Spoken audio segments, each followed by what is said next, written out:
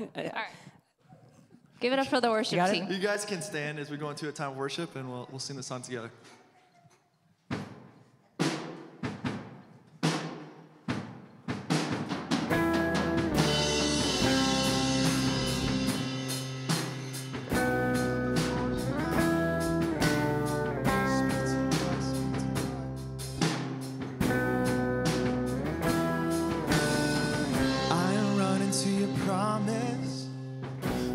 Fast to everything you said to me.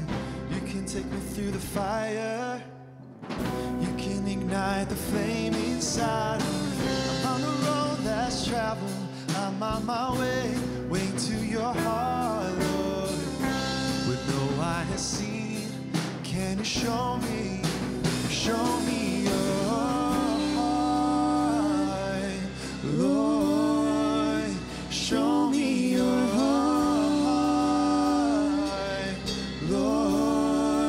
So open up my eyes to see you, my mind to know you. My soul longs only for you. Let me hear your voice resounding, your words creating a brand new heart in me.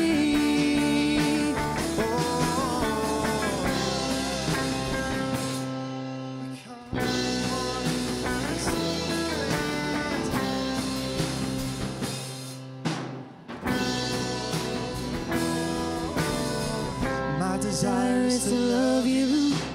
You're the light that will guide me through the night. You are with me in the battle, bringing peace to the war inside my heart. I know your love has no limits. In every space, your love remains.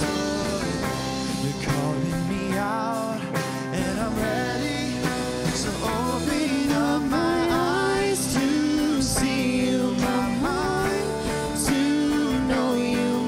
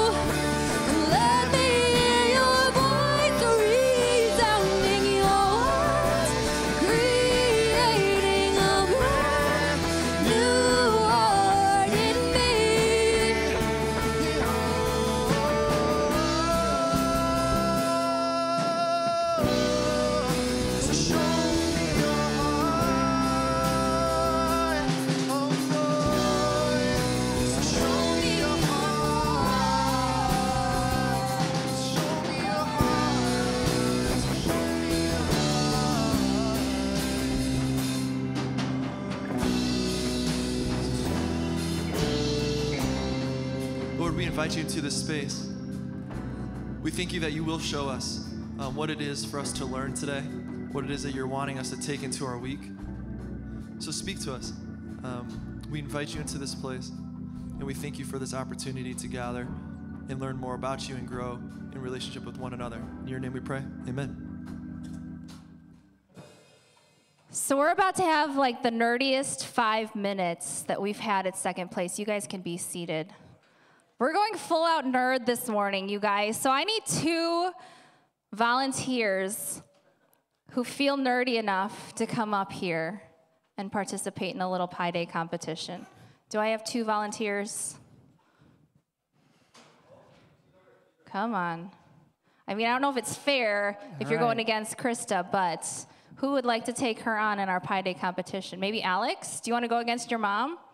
I feel like this, no? He said no. No? He's just like, no. Anybody? Come on, I need one more person. All right, Alex. Thanks, Alex.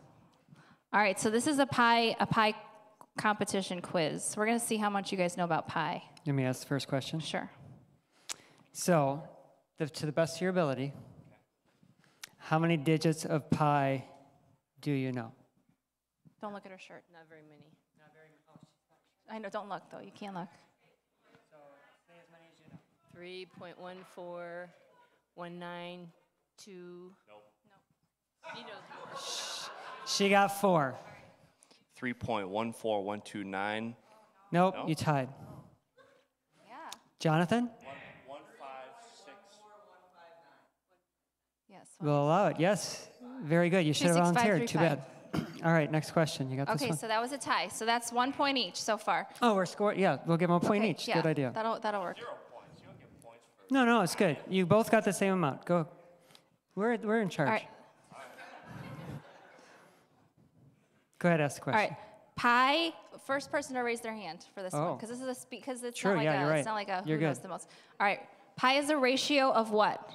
Oh, that was over there. the circumference of a circle over the diameter of the circle. Is he right? He is correct. That is correct. That was very good. That was quick. That was quick. All right, also- You've taught him well. Also, raise your hand for this one. You can read this one. Raise your hand when you know the answer. What's the last digit known of pi? Oh, I said that wrong. Yes, you did. Okay, let me say it again. What's the last digit of pi? There isn't one. Okay, very good. Because technically there is a known, but we'll get down there. Right? We have a point. I changed the question. 2-2. All right. Next question. This will be whoever's closest. Wait. So what's our point total? It's tied now, I think. yes, right? 2-2. You guys each. Okay. All right. How many digits of pi are known as of 2020? Yeah, Whoever's closest. Whoever's closest. Without going over? You can go over. You can go. Who invited? 39,347. 39,000. We'll round. Over a billion. Over a billion. Billion. Okay. Closest answer is Krista. The correct answer is 50 trillion digits have been Yeah, a billion calculated is by a closer computer to as of 50 trillion. 2020. All right. Last question. So 3-2. Okay. So if it's the last question, there's a chance he ties it up, This and is then true. we're stuck.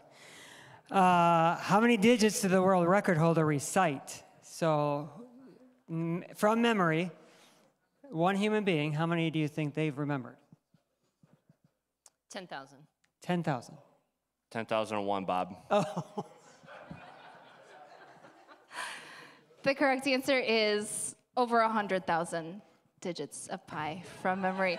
So we have a tie, but do you guys live in the same household? Yes? Okay, so we will share the prize as well. Your prize is, of course, A pi. a pie. So, congratulations. Give it up for our winners, Thank you. tied winners Thank you. of our Pi Day Challenge. And just a few pie funnies for you. Pi is a irrational number, which means it never repeats, it never ends. So, that will help you make sense of this little cartoon you should see here. The wife of Pi, 1.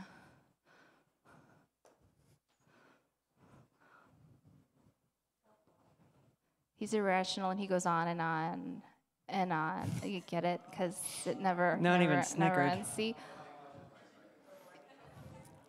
you guys are missing out by not having more math people up here more often, you know? And, okay, a little bit about numbers. If you know anything about rational, real, imaginary numbers. It's an this one will imaginary make number. sense. That's what the I stands Yep. for. So he's telling okay, if we have to explain it, it's not funny. Susan like sends these to me randomly because she finds them. She's like, I know nobody else is gonna laugh at these, so she sends them my way. All right, Is there any others? math is funny. Okay. You guys don't know it, but math is funny. Yeah, so. Even when Joe was Anyway. like, we need you two to open up, it was literally like Thursday or Friday, he told us. She sends me like a list of all these t-shirts that we should have bought in time and so that we could wear them up there. So if you need to see a couple, we got a couple pie shirts over there. But Yes, I know. I feel sad that I don't have it wasn't one. like, what are we gonna talk about? She's like, look at all the shirts we could have been wearing. I'm like, oh, okay. Okay, so here's the other awesome Pi Day thing. Do you want to tell them? About my wife's The birthday? challenge? No, the Oh. challenge. The challenge. Because not only is our dog's birthday, it's my wife's birthday. We have a picture of the dog, but I didn't put a picture of my wife up there. So you see pretend like we Marisa- didn't. We forget that part of the conversation. There's a challenge we're throwing down for today. It's Who? Tim Pelkey's birthday. Oh. Happy birthday, Tim. And Nice. Marisa. Yes, should there's we going to be a sing? giving challenge today. A giving challenge because it's coming up on. Some of us had done something at the end of the year for the building fund, and then some of us said, well, okay, we're going to push that, maybe give through April. So Easter is coming up quickly. That's our deadline. If you're like, what was it, April 1st? What was it? We're aiming for Easter. If you were someone that was like, I'm going to commit to giving by then. And so we have a 1 day, 1 service only challenge. I know, and I think you picked the service because you figured that people are going to sleep in and not come to first service. But the challenge is, if we can raise $1,000, so you guys online and in person, by the end of first service, we get to pie Joe in the face live on Facebook this morning before second service. So if you were planning on giving to the building fund and want to write that check today instead of waiting till Easter, that would count. No. And you picked just the hour change too. You did it on purpose so that like the Yes. hour change, we lose a few people. But these people are committed to both morning service and the church. So we and the take building. cash, check.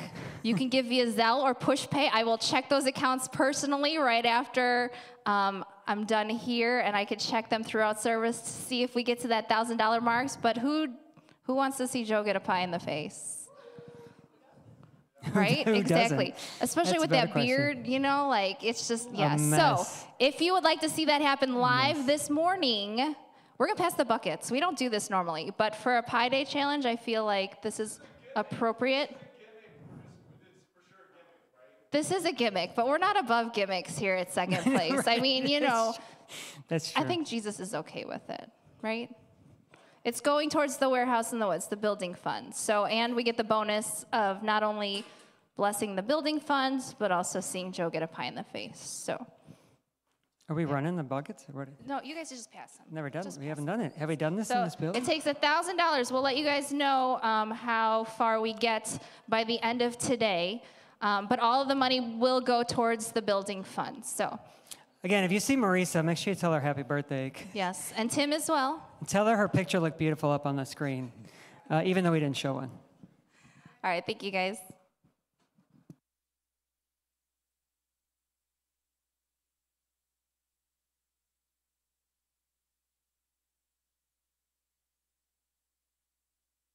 We're done that fast. My bad. How are you guys? Super good. That is a gimmick for sure. That is a gimmick. We're not above that. I did pick first service, 1 service only, special. We'll live stream it if it happens. All good. Before we start dialing into the topic for today, I wanted to give you guys a couple of things. There's a lot going on, man. Like, this is a busy season for church, like if you're a church out there. And if you are a follower of Jesus. Also, my buddy Alex's birthday is Wednesday. Give it up for Alex. He is awesome. Yep. Yeah, you knew it. I don't know if this is gonna be centered, Ben, online, but this little wedgie thing is getting in the way. I said wedgie. So we've got some cool things that are happening. I wanted to make sure you guys knew about it. First off, if we had 68 people go to India this past week. It was awesome. Like, we got to connect with all these different global workers in India, which is so cool. And we have, if you were a part of that experience, just a reminder that we have a debrief, kind of like our missions team debrief tonight on Zoom at 5 o'clock. And so we'd love to have everybody on that so we can share stories and talk about like how God is moving through that experience. So that's really cool. Also, give it up for Marisa Vales, because this is her birthday. And we're not going to sing, but I just wanted to tell you, you share a birthday with Tim Pelkey, who just ran away. I don't know where he went. But you've been our children's director for, get up here. Come on, people online need to see your face, all right? So you've been our children's director for how many years has it been? Do you even know? I do not. I'm terrible with dates. Yeah, so it's been years. It has been And so it is your birthday, and we have a gift that we're going to give you a little later that is going to be good. It involves maybe some of your favorite food, which is kind of fun. I'm excited for that because we share that. Italian food is a thing, so it's so good. But I just wanted to say, like, thank you for being you and being awesome and loving our kids like nobody else like I've ever seen. And so do you guys appreciate this woman or what? You're awesome, girl. And so happy birthday. Enjoy your day. I know this is the worst thing in the world for you, but as we're saying all day, Sarah's not here. So this is all good. So give it up for Marisa one more time. I don't know how they got you up here. Yeah, there you go. I don't know how they got her up here because they were going to hopefully not lie to her, like something was happening to you, Dave. I don't know. We have an amazing opportunity today, actually. I don't know if you guys saw this, but Kelly Detlaf, our provision lab, like awesome person, she has coordinated, along with our partner ShareFest, food distribution at the Moni Village Hall today, starting around 11:30. So if you guys are like, hey, you know what, we're not doing anything afterwards, or we're gonna maybe grab something quick after service and wanna head over there, she's looking for 30 volunteers. There's folks that are coming out from the community that are helping as well. But this is just an amazing thing. It's actually a USDA food distribution, which means it's more fresh groceries, which is sometimes more difficult for us to get. And so the word is out and the community is coming. So if you're interested in serving that way today, you are welcome to do so. Also, I don't know about you, but Easter baskets are not a thing at my house. Like, we've never done them. But we do partner with the Moni Alliance of Churches along with the village to create some Easter baskets for the community over Easter weekend. And those are given away, and those are to bless the families in the community. And we put together 5 of those. Each church puts together 5. And so Kelly, again, she's like our outreach person. She's our local outreach person. She's going to be putting these together, and that thought of that just annoys me, but I know that somebody in this room or online might be, hey, you know what? I love putting together Easter baskets. That's my thing. Like, I just love it. And honestly, I've known people like this. That's why I'm offering it to you. Rather than, just go get it done, I'm saying to you, if that's something that you love to do and you'd love to bless the community by putting together an Easter basket, let me know, and we will definitely connect you and make that happen and allow you to serve that way. Awesome things happening on Friday nights from 8 to 9.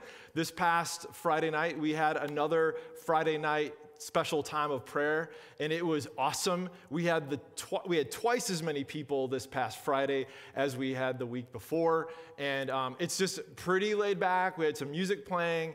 We had about 25 people here just praying the house down. It was so good. We had a huge contingent of students that came out, and I would want to invite you guys out that during the month of March, on Fridays from 8 to 9, we're going to be here and we're going to be praying. So if you want to pray with your Second Place family, if you have a prayer need, it is an awesome time to come on out and pray together. Okay, so now we're all the way up to Easter. You guys know the peeps are like, are what I love, and Katie Brundage is just keeping the fresh supply of them coming to me. I didn't even eat all the ones from last week, And it reminds me of Easter, and I want you guys to know what we're planning for Easter. It's going to be a really great weekend, an opportunity for you to invite family and friends, invite them to watch online with you or to come out. I have got a message that is kind of quirky, and it's called Easter Jeopardy, all right? Easter Jeopardy. I think we have a cheesy graphic. I don't know if it's there. There you go. And so Easter Jeopardy is really about this idea that we all are living our lives in a way that is the answer to a question. Like and if you guys know Jeopardy, you answer in the form of a question, right? And so we live our lives. And so I think what that weekend is about what is the question that we're answering with our lives. And I'm excited because there's Jeopardy, right? And then there's Double Jeopardy. And then there's Final Jeopardy. And so it's going to be a great, great weekend. And I would love for you guys to invite folks out. It's going to be kind of quirky and kind of fun. We may even have a Jeopardy contest happen that day. But after Easter, we are starting a new series that is super exciting and super fun. And it is a series that is actually something that several of us went through online. I think it was pre-COVID. It was just like 6 of us that were going through this study. And it is so, so good. And it's super practical. It is called I Said This, You Heard That. All right? I said this, you heard that. And it is based on some research and temperaments, and primarily it's based on a Bible passage, a scripture that you guys probably know, and I'll reveal that in the next couple of weeks. But I think, Ben, do we have a video? Johnny, can we get some audio up on a video real quick and see kind of what this looks like? People to the core. Figuring out what you said and what they heard, and eliminating this gray area in between. By you understanding your authentic wiring, you'll become the very best version of yourself. What we will be learning about is temperaments, which is the why behind your personality. I've invited some people to join me. My name is Tony. I'm 26. I'm Andrew, 25. I'm Jeremy. I'm 40. I'm Leslie. It's none of your business what my age is. Remember, our strengths and weaknesses are choices. We're going to recreate real-life situations and conflicts. Learning the temperaments will change everything. All of your relationships, every decision you make, and every word you speak. This is going to be a fun journey. Series is the 6 of us or so. Amy actually went through it. Also, Amy's birthday tomorrow. Just birthdays everywhere, man. Amy went through it. It was just a powerful study. And so we're going to create our little 4-week series out of it. And it's going to be an awesome opportunity as you have family and friends that may attend on Easter to kind of continue coming and learning about like how to communicate with a spouse, with family, with boss, whatever it might be. It's powerful. It's really good. And also, we are going to be kicking off our Connect groups that week. So again, we're kind of like creating some momentum around Easter, and then right after Easter, we are going to kick off our Connect groups with this 4-week series. So here's what I want you to consider and to pray about now, is that maybe God's been saying, last week's message, I want to be seen, I want to be heard, I want to be known and loved. Maybe the way that you could begin to create that for yourself is to create some space in your home or online, but in your home or online where people could come together and begin to talk about that 4-week series. So this is just a request from me to you to prayerfully consider opening your home for just those 4 weeks, kind of test out what that might look like for you to have a Connect group in your home or online. And we will definitely have all kinds of resources to make it easy. There's videos, and it's just a great, great kind of 4-week opportunity. Are you guys down? Thank you for considering that. It is so good. All right, so I guess we should talk about Jesus, right? Amen. Yeah, let's do it. So today I'm going to be talking about this question right here. How do I fit in? I wrote it so you could ask it when you read it. Like, how do I fit in? How do I fit in? Now, before I go into the message, I want to tell you a story about something that happened probably 15 years ago. Now, sports for me, I'm kind of more of like, I have more of a coach mindset, more of a teacher. I'm less of like fire and brimstone and dangle you over hell with a rotten stick kind of guy. But I see sports and there's illustrations in them that I love. And so about 15 years ago, we, back when we used to go to the office for work, we actually had a company football game. And in this particular situation, I was quarterback, and for no good reason. And a buddy of mine, Freddie, who I still work with now, and he still speaks into second place and what's going on here, which is awesome. He was on my team. And so what was awesome, that's probably this. We got it. Okay. He was on my team, and we were, it was kind of a tie game, and it was at the end of the game, and the goal for me was like, we wanted to win this game, right? So we come over to the little huddle, and we draw up a play where I'm like, all right, here's the deal, Freddie. What I want, now we call him the Silver Fox, mainly because he's like 10 or 15 or 20 years older than me, and he's got gray hair. We call him the Silver Fox. He's not super tall, but he's super fast, all right? He was super fast. So I told Freddie, I was like, here's what I want you to do, man. I want you to run down here. And he had a big, tall guy, Tim, that was covering him. And I was like, dude, I need you to juke him, and then I need you to go to the end zone, and there was a sewer cap in the middle of the grass. And I was like, I am going to throw this ball, and I'm going to hit that sewer cap. And if you're there, dude, we're going to win this game. And so we get up to the line of scrimmage. We hike the ball. I'm looking, and here goes Freddie down the sideline. He's shooting down there. He jukes Tim. Tim goes one way. Freddie goes the other. He cuts, and all of a sudden, I throw it to the sewer cap, and Micah caught it. And Freddie caught the ball in the end zone. It's legendary.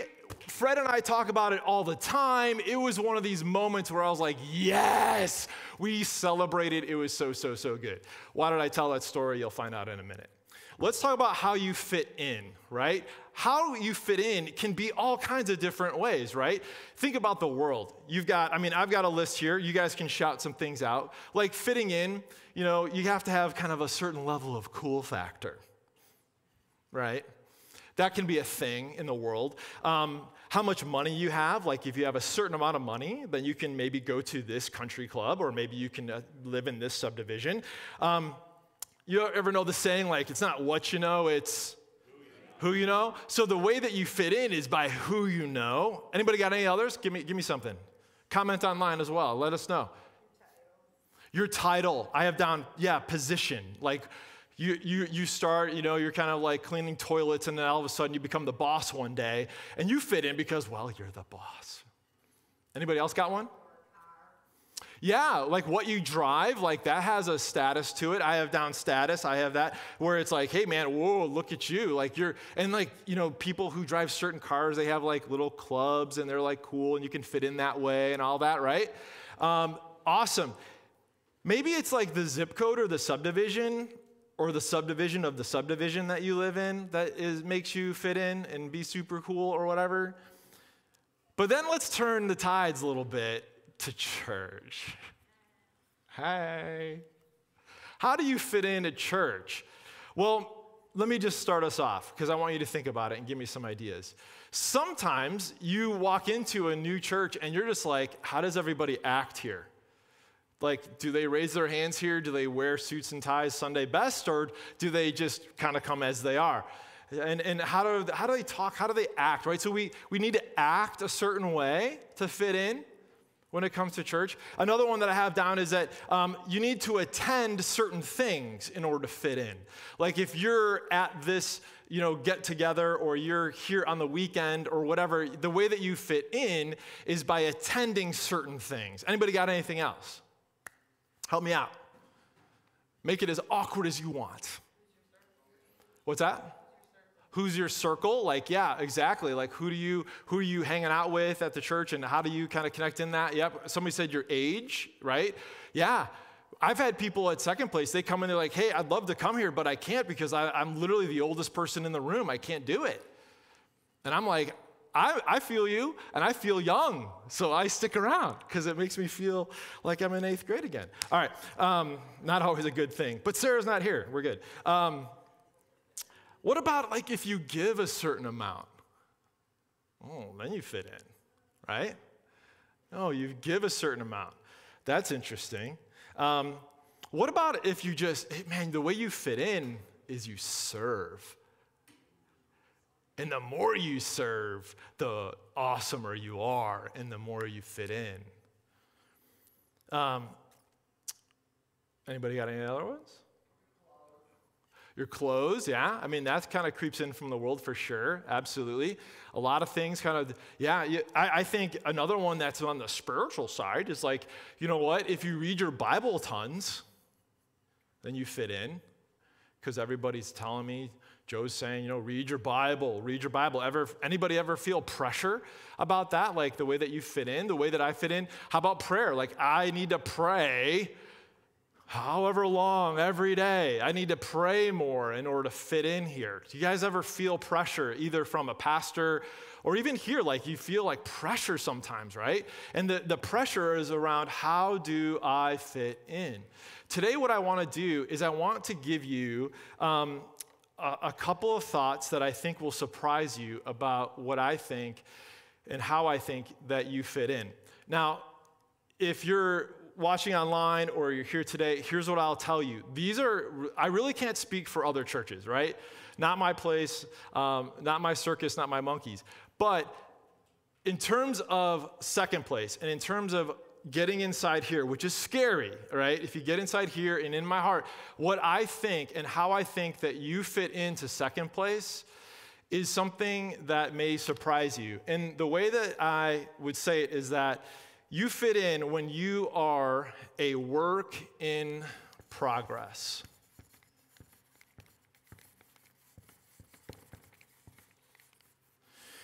And here's what's amazing about this idea to me, is I literally could let you choose any scripture that you want, any story, any personality, any account. You could go anywhere in scripture and I can preach this message. Because God is a God of process. The way that we fit in is when we are in process, when we are a work in progress. In my world, that's called a WIP, a W-I-P, a work in progress. We would always say like, hey, this is just a work in progress right now. I wanted to show this to you, but hey, don't get too crazy. And so there are so many ways to see how God uses process in us. Let's just start going through the alphabet here. So last week, does anybody remember what we talked about? There were 4 things. 4 things that really genuine community feels like. Barb, you got them? Yeah, seen, known. I got to spell. This is always good. 1 letter's heard. And loved. Did I do that right? Oh, well, there aren't you guys studious? Well, 5 gold stars. Man, don't you guys wish you fit in like they do, you know?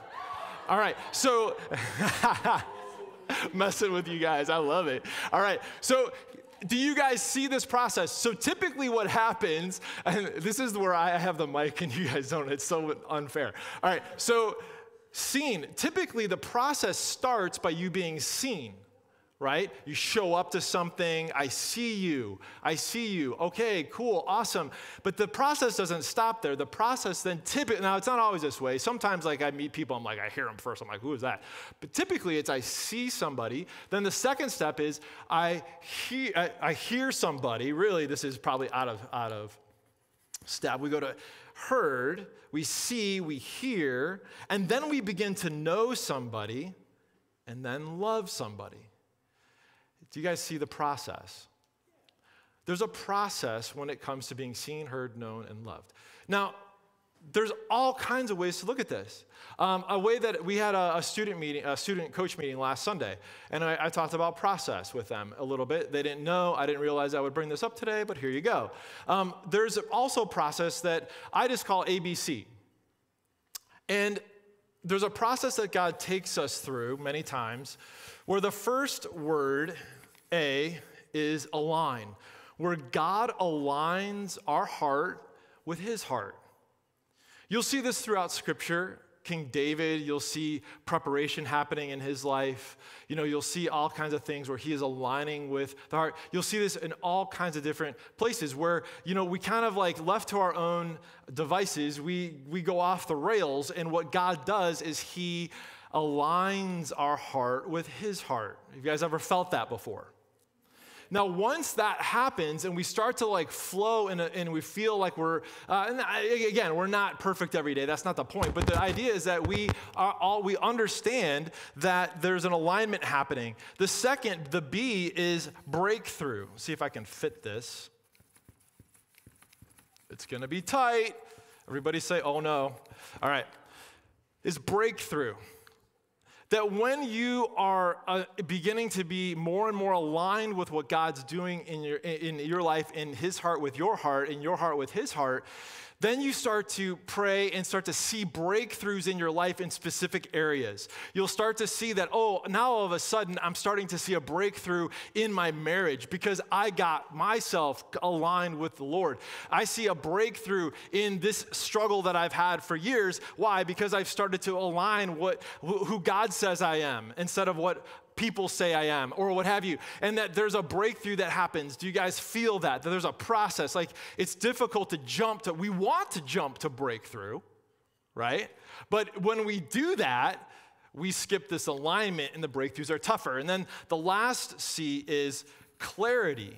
Once we start to see that there are breakthroughs in our life, then we start to see that there's some clarity around how God wants to use us in the world. He wants to use our story. He wants to use what God's done to align us. He wants to use what God's broken through in our lives, like in the areas where we've started to see some progress. And then we start to see okay, I'm more clear about God's purpose for my life and what he wants to do with my story. Do you guys see the process?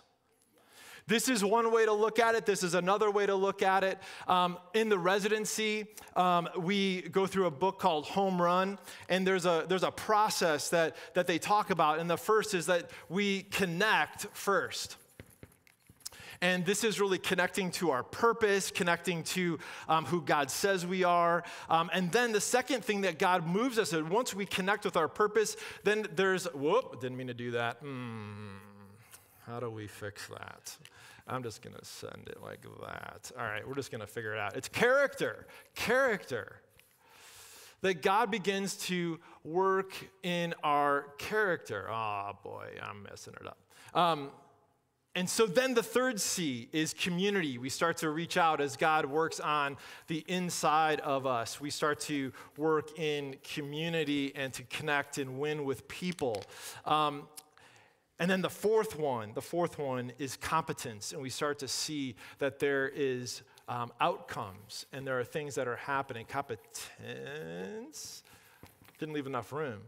And so there's a process that this book talks about, connecting, and then character, then community, and then competence.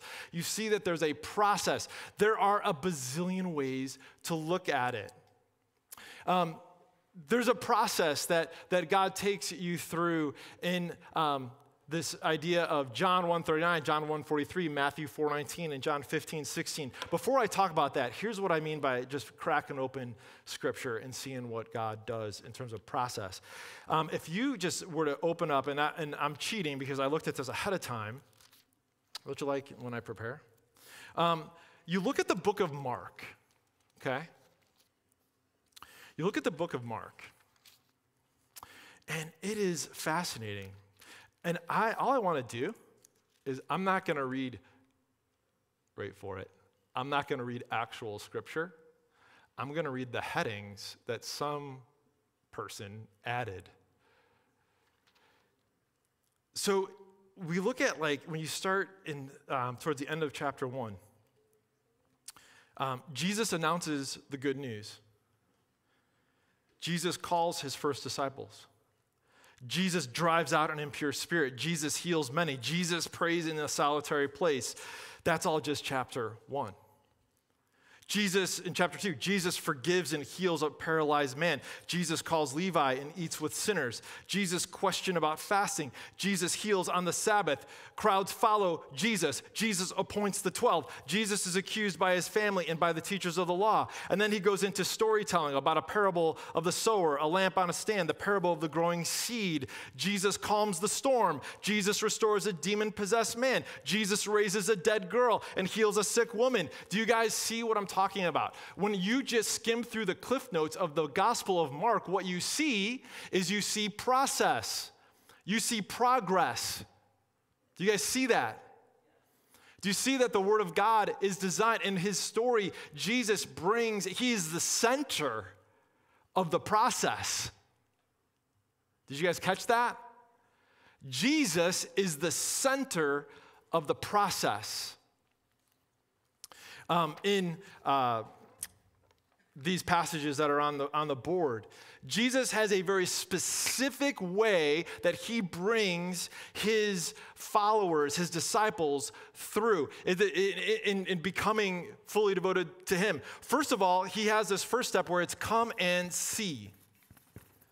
This step, this is that first step. This is a great Easter understanding. This is when we create a message about Easter Jeopardy, when we create a series about I said this, you heard that. Guess what? Typically, sure, there's going to be a benefit for you in that, but primarily, I am looking and I am saying to your friends and your family and anyone in the community that will listen, hey, are you curious about what's going on? I would just love it for you to come and see. That's all Jesus said. Hey, come and see what I'm all about. Come on, check this out. And let me show you what my kingdom is all about. This first step is about curious. I would say that in a room like this and online, that there are people in the room and online that are in this step. They're in this step of being, you know what, I'm kind of curious about the things of God. I don't really know about how I apply it all to my life and if I want to, but I'm curious. Man, stick around is what I say to you. And get ready for those of you that are further in the process to say, you know what, who in my life might be curious? And I might need to invite them to come and see. The second step you'll see in Scripture, he invites the disciples to follow me. He says, follow me. This is not about curiosity. This is about commitment. This is about the disciples saying, I want to be discipled. I want to learn from Jesus. I want Jesus to be my rabbi, is how they would have thought about it.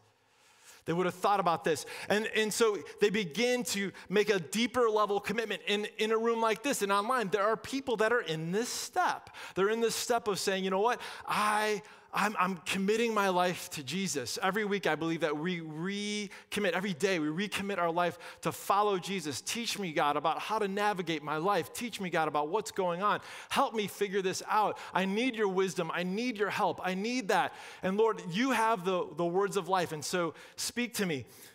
Follow me. Follow me. The F is all about the idea of, he says, hey, I want to make you... I want to help you go out and fish. I want you to not just be about being committed to me, but being committed to me, there's another step to that, is that I want to show you how to be fishers of men. I want to show you what it's like to reach people who are far from me and bring them and love them into community, like we learned last week. He says, hey, I want to teach you how to fish, not the way you've always fished, but I want to teach you about how to fish for people. Now, in a room like this and online, there are people that are in this step. You have been devoted to Jesus. You've made a commitment. And the challenge for you today is to realize that there's another step, that Jesus wants to teach you about how to impact other people. He wants you to learn how do we reach those that we're working with? How do we reach those that are in our family that are far from God? We need God's wisdom on that. We're not supposed to just stick around and follow Jesus, and sometimes I think that that's a big thing. Sometimes I think that we decide that what we're going to do is we're going to serve.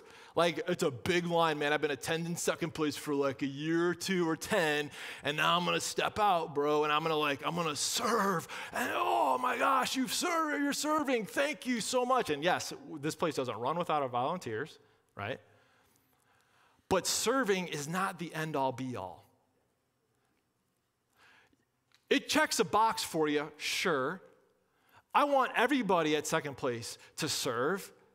Absolutely. It's part of following him. It's part of that step. But the fishing part is a whole nother level, right? I got to talk about my faith with people. Excuse me?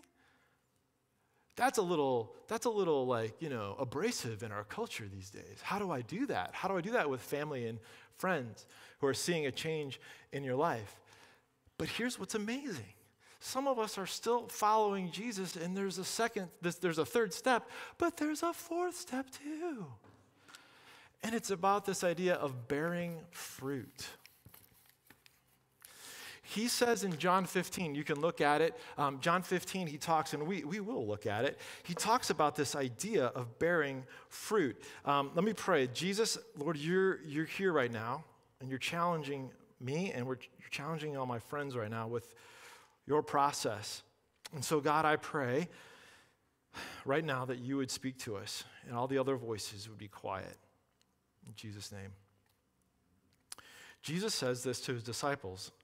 I am the true vine, and my Father is the gardener.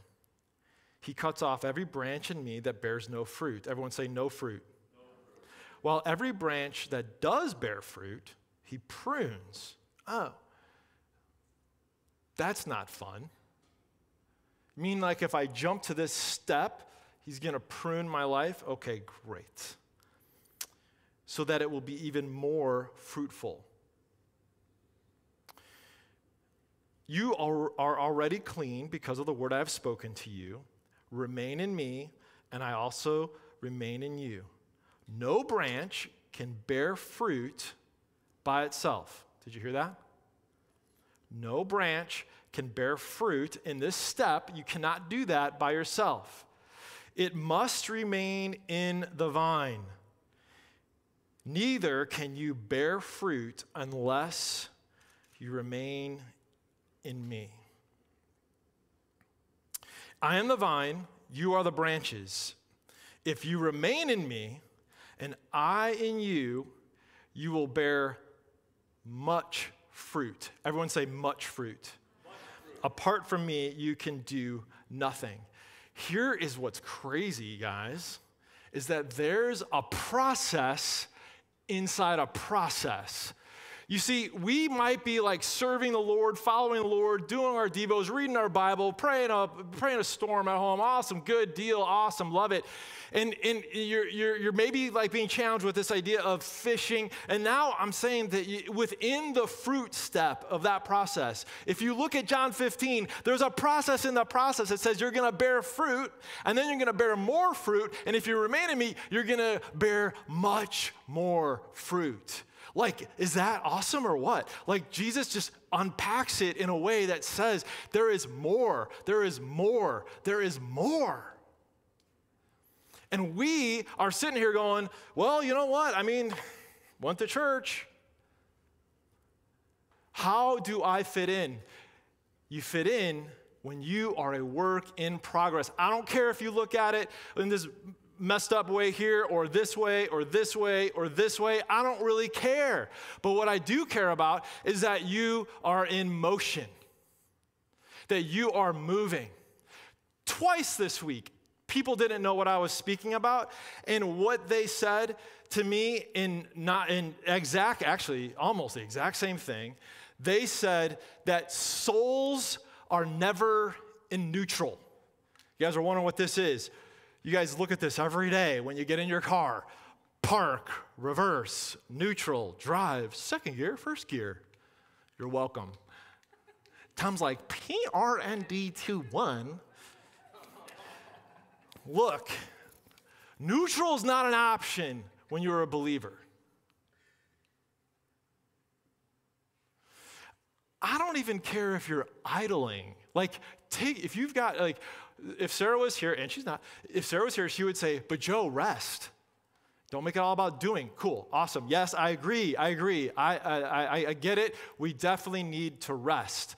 But being at rest does not mean that you are neutral, because God is continuing to do a work, and he's continuing to do a process in you when you are, even if you are in drive with your foot off the gas. How many of you know that you still keep going, right? Because there's something at work inside the car that keeps you moving. You see, I believe that there are so many of us, every single week, I am trying to call a play. And I am saying, shoot down the sideline, juke the devil, and go to the sewer cap, and I'm going to throw you the ball. And if you're there, man, we're going to win the game. And how many times have you ever played, if you played football, and somebody runs a route, and they stop running? It is so frustrating, right? Because you throw the ball, and there's no one there. Because they stop running. The way that you fit in is that you keep running that route. God wants to do things in your life. He wants to win that game. He wants to win the day. He wants to sometimes win the moment. And when you stop and you say, I'm out of the process, I'm not going to be in process anymore, it doesn't matter. I'll tell you right now, it's when I feel it, man. I feel it. I'm like, whoa, I feel the separation. And I don't know about you, but it's just a weird thing for me. But when I feel that, I'm like, how does God feel? When he feels his kids disengage from the process.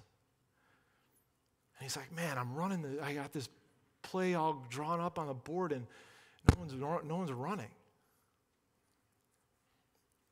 I wasn't going to tell this story. It's kind of a weird one, but I used to, like, Mike and I used to coach. Mike used to coach baseball, and I was like helping him, and like I like to think I was a coach, but I was just like, hey, what's up, guys? Coach third base. No one ever gets there. So I remember a kid named Sean who was our leadoff hitter. Do you remember him? Little kid, and man, he was super fast, so you want him leading off, right? And man, when he was on, it just seemed like he could just get like that, just get a ball to get through the infield, man. And then it's like anybody's game, because these kids are like, oh, a ball, I don't know what to do. And then he might get to second, and not even just get a single. And you get your leadoff man on base, and it's like amazing, because you start to like work and start to see that you're going to score some runs, right? You guys with me? So there would be this point where I remember this day when Sean, and this is like a few weeks, where Sean, he would go up to the plate leadoff, and it's hard because you're the first kid to see the pitcher, your first kid to get like a ball thrown at your head or whatever, and you're up there, and and he struck out. And he just throws the bat down. And he's like, this sucks. This is the worst. And he walks in and he's all dejected, and I'm watching this. So the lineup flips over. He's up there again, maybe the second or third inning, and he gets up there and he strikes out again. And he comes over and he's like, this is bogus, blah, whatever. And I said, Sean, dude, you need to get mad up there, man. You need to get like focused, dude. You need to like, don't worry about the pitcher.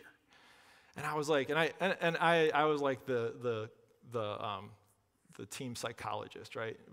That really demented psychologist, like mad scientist level. And so he gets up there, and I was like, he needs, like when he came to a game one time. I remembered this, and this is why I brought this up. He came to a game one time, and he was so ticked off about something his mom said or did or whatever. Took away like his Game Boy or something, and he gets up there and he crushed a double. And I'm like, dude, you need to get mad again. Like, listen. And so I remembered that story. And so the third time he gets up there, he's getting ready to get in the batter's box. And I go, hey, Sean. He's like, what? I go, your hamster died just now. He's like, yeah, demented. I get it. He didn't even have a hamster. And he just looks at me, he goes, he gets up there and he hit a single. And I was like, let's go. Like, this is kind of the deal. Like, we have to realize that Sean was in a process. And so are we. And we get up and we get into the batter's box and we strike out and we're like, oh man, this is bogus. Like, God is not even with me. Here's the thing. Get back into the batter's box. Take another pitch.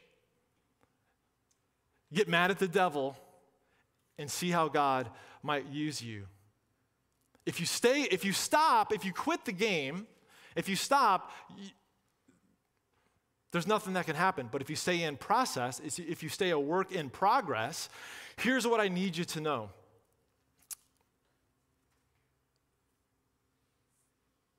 Don't make me be perfect. Let me do whatever you want, because you're going to do it anyway. Just let me be in process, if it's okay. If it's okay, if I can be in process, I can continue to do what I do.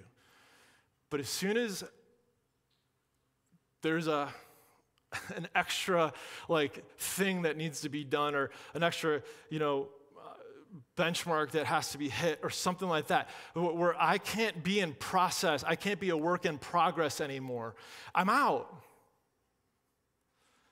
Because being a work in progress is how I fit in here.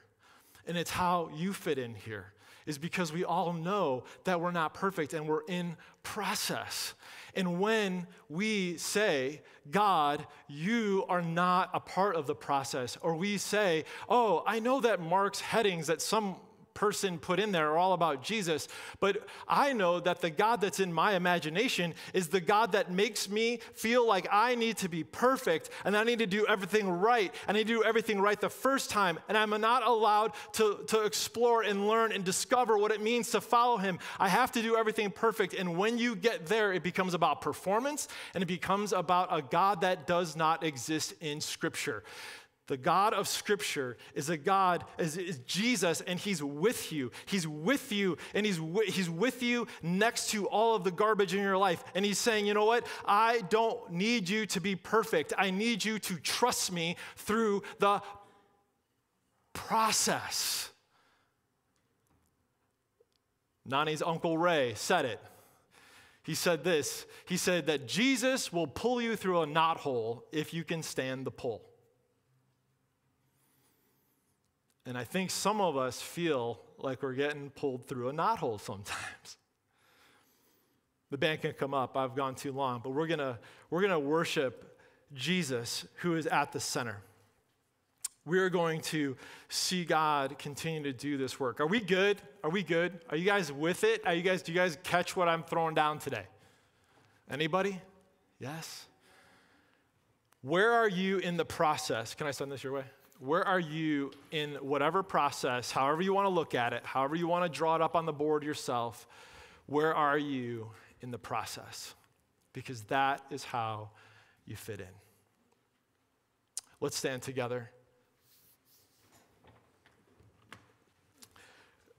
Jesus came.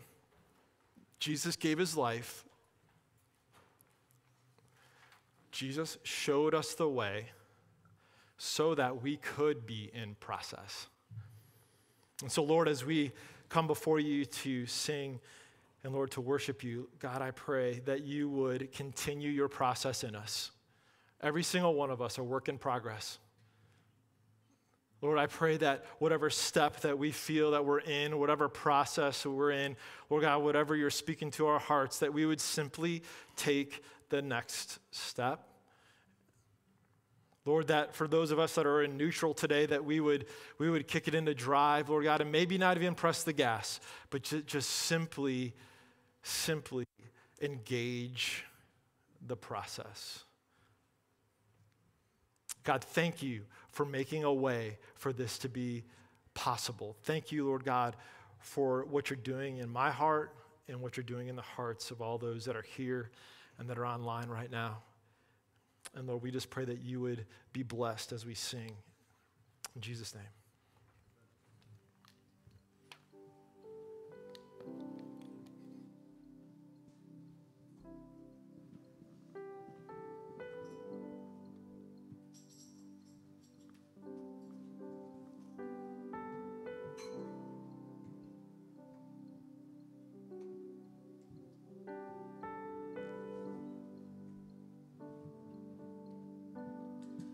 He knows my name.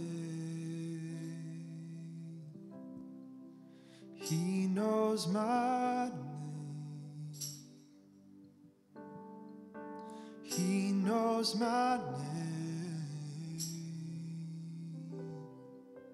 He knows my name. Oh, how he walks with me. Oh, how he talks with me. Oh, how he tells me that I am his own. You know my name. You know my name. You know my name. You know my name. And oh, how you cover me. And oh, how you counsel me. And it still amazes me that I am your friend.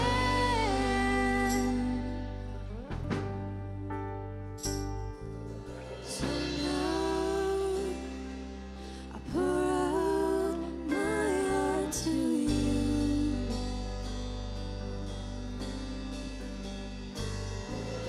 You, your presence, I am in you. So now I pour out my heart to you.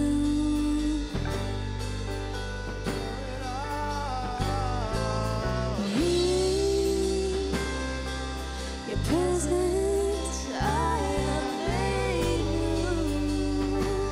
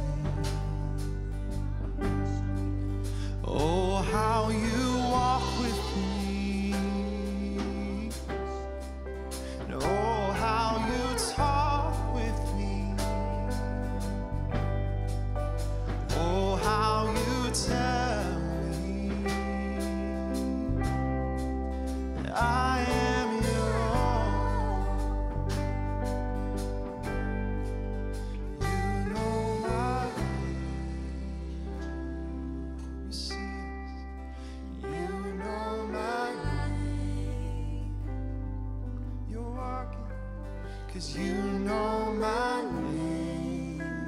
Because you see, you know my name.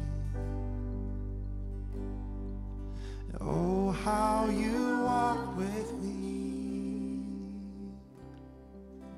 Oh, how you talk with me. Oh, how you tell me that I am your own.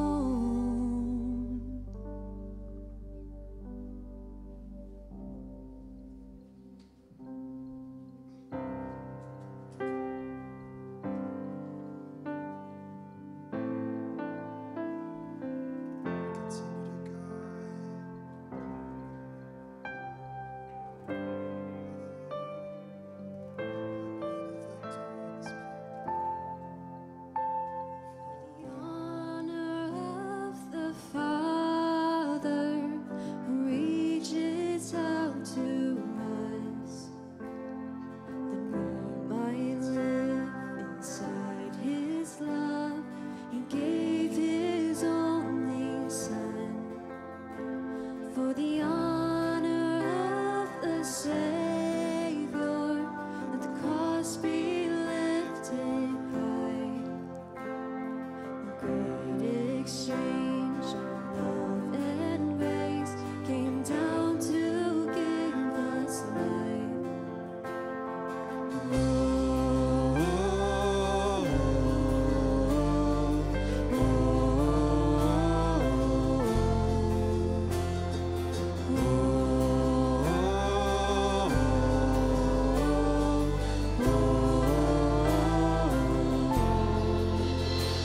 For the honor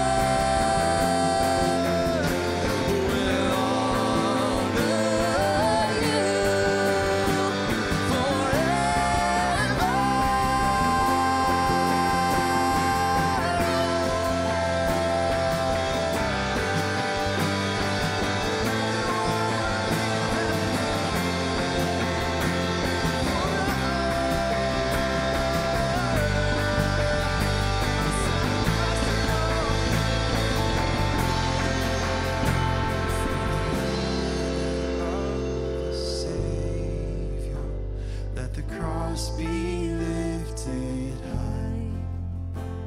The great exchange of love and grace came down to give us. So we'll sing, and oh, and oh, and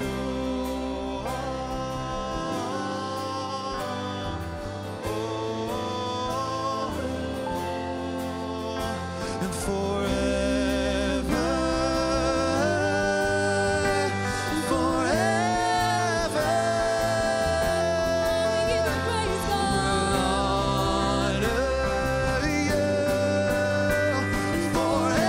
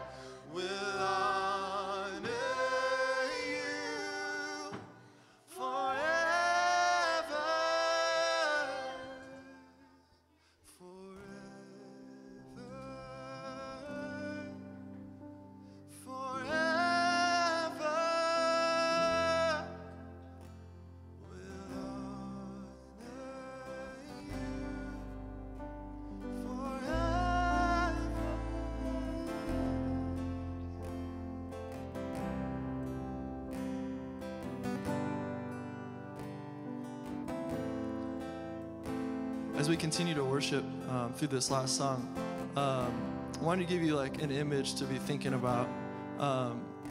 So in an orchestra, before a performance, there has to be a tuning that happens with every instrument. And the problem is some instruments are easy to tune and some are not. And so a piano, for instance, is really hard to tune in the moment. You're not gonna be able to do that. And so everybody in the orchestra tunes to the piano. The piano plays the note, and no matter if it's a little out of tune or not, that's what we're tuning to, because that's what's steady. And I think oftentimes when we think about reaching out to people and starting to fish, you know, there's people that don't know what an in-tune life looks like with God, to be in like that state. And so we might be playing a violin in our hypothetical lives, but that's who the people see. So if we are not tuning to the piano of God to say that I'm gonna tune to you, no matter if I think I'm in tune or not, I gotta go with you. And those people might never hear or see that piano physically, but they see it through you. And so as we sing this last song, we're talking about who the Lord is. It's an act of tuning to who He is and being able to come out now after the service and represent Him. So let's do it.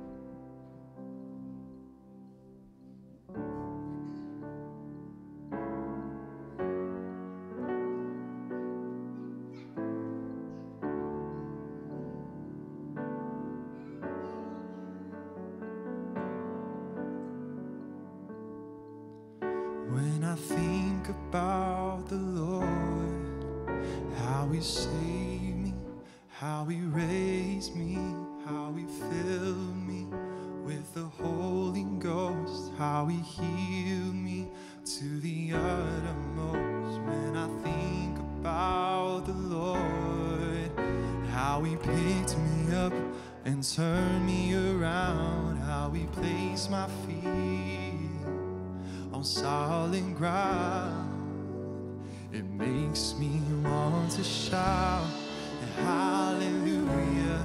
Thank you, Jesus, and Lord, you're worthy of all of the glory and all of the honor and all of the praise.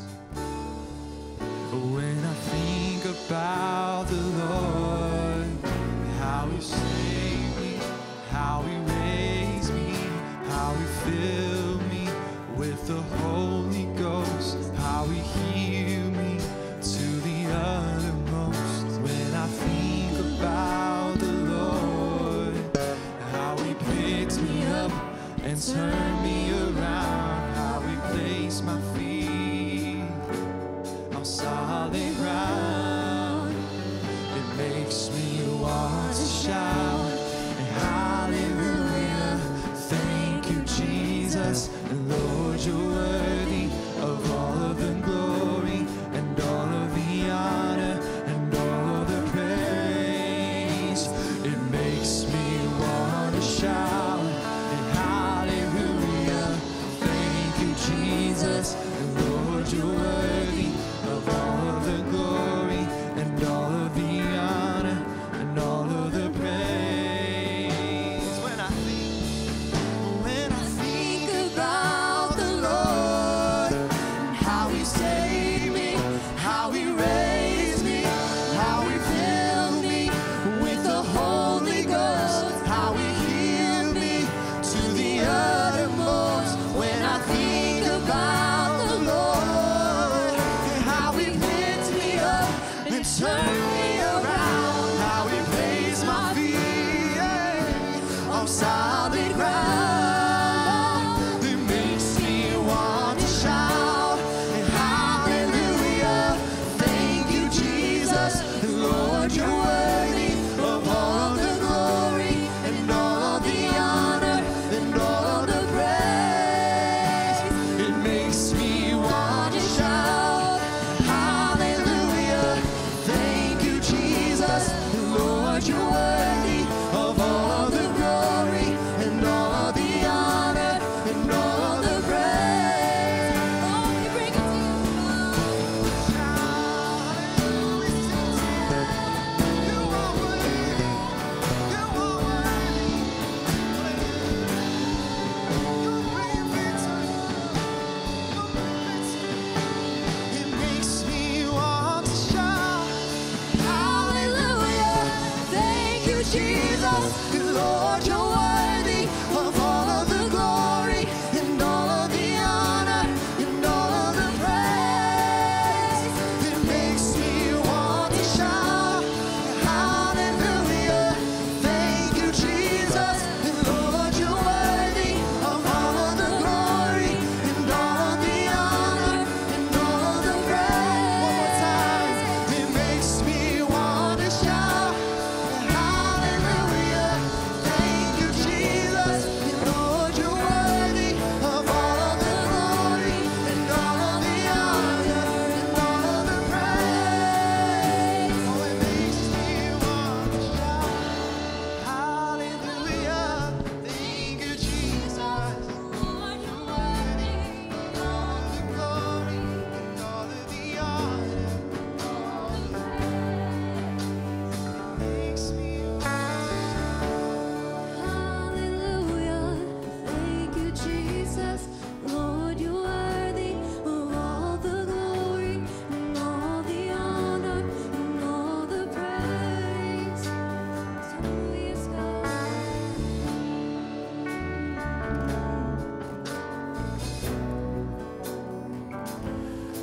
I wish that we could sing that song with different words. Like, go to the first slide, Ben. Ben, can you go to the first slide? Help me out. Where are we at? He's gonna get there, folks. Maybe.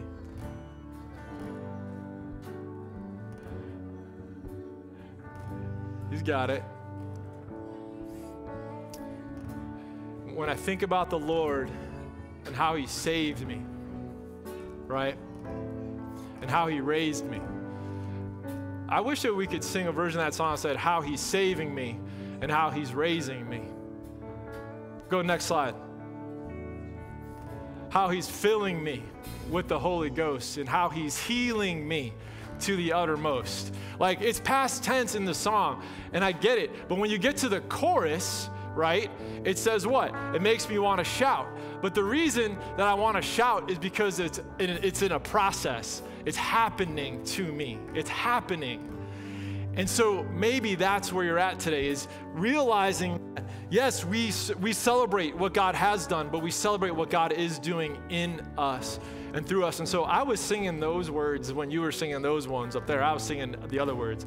And so this week, second place, may you be those people that you are in process. By the way, I look up here and I see, now this won't always be the case, but I see process because I know all these people. And for now, we're at a size where that's cool. Like, I can know everybody. But like, I look at Joy, like, years been here, just cranking through school, faithful. Micah, I don't even want to talk about you, but you got process all crazy. Grace and Hannah and Josh, this is the Moody team. They're all students at Moody Bible right now. And they're here on their last day of spring break. And they're like in process. I've known this girl, she's my niece. I've known her since she's a baby, you know. Hannah, you said like 10 words to me this whole time, but you sing like an angel up here. Like, it's amazing, the process that I've seen you go through. Are you guys with me on this? I'm like, what is that? And then Josh, I don't even want to talk about it, man. The process you've been through. Noah, you've been playing the guitar in your room, and I've been listening to it, and it did not always sound great. But look at you, process, man. Alex, same thing. I used to know you when you were clean shaven. Process, you know? Eric, there's things about process that people will never know about your story, man. It was awesome to see process. Every single one of us are in process. Don't forget that. So as you go second place, may you be people of process. And understand and know and be curious about where you are in that process. And may the Lord be with you in that process. May he be real to you, and may he continue to walk with you through that process. Be light in dark places this week, and go out there and change the world. In Jesus' name we pray, amen. Love you guys, have a great week. Oh, no, whoa, time out. I need verification. Did it happen? It happened? Straight up. All right, if you weren't here, what is that? Oh, man, like, this is happening. All right. This is a wonderful time. Oh, she's got a big work in progress. Work in progress. Yeah, there you go. There you go. All right, did you bring the sheets? Do you have the sheets? You can go grab it while it's still nice. All right. Joe looks sincerely concerned that he's getting pie to the face right now.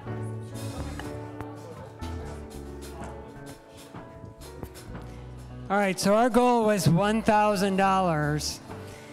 When we had less than 100 people, I think, here, we raised $1,600 for service. So great job. All going towards the building fund. Remember, the goal for that is, if you say you're going to give, we're aiming for Easter. So we got about 4 more Sundays until that time. Oh, yeah. It is Pi Day. Pi Day won't happen again on a Sunday until 2027. 2027 will be the next Pi Day on Sunday. That'll be the next pie to the face for Joe. So 3.14159265359. That's all I know. Oh yeah, no mic.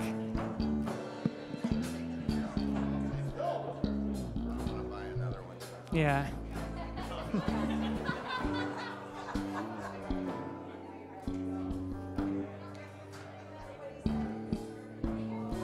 This is a pie in the face because you raised over $1,000 for service.